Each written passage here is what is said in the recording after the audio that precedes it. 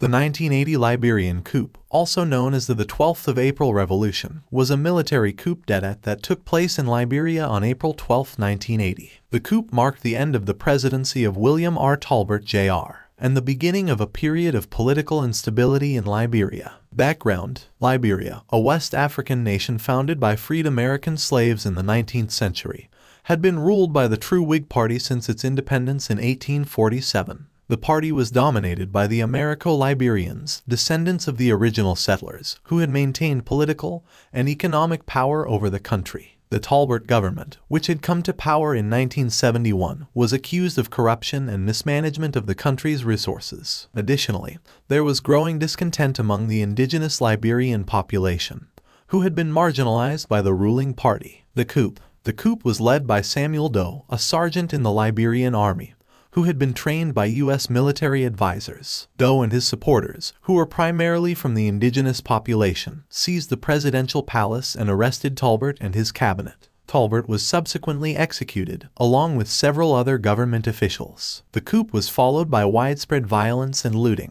and there were reports of human rights abuses committed by Doe's supporters. Aftermath: the coup marked the beginning of a period of political instability and violence in Liberia. Doe established a military government and suspended the constitution, effectively ending Liberia's democratic system. Doe's regime was accused of numerous human rights abuses, including torture and extrajudicial killings. The country descended into civil war in the 1990s, leading to the deaths of tens of thousands of people and the displacement of millions. Conclusion: the 1980 Liberian coup was a pivotal moment in Liberian history, marking the end of the true Whig Party's rule and the beginning of a period of political instability and violence. The coup, led by Samuel Doe, led to the establishment of a military government and the suspension of the constitution. The subsequent human rights abuses committed by Doe's regime and the civil war that followed underscored the importance of democratic governance and the dangers of political instability. The coup serves as a reminder of the need for accountable and responsible leadership to promote peace and stability in a nation.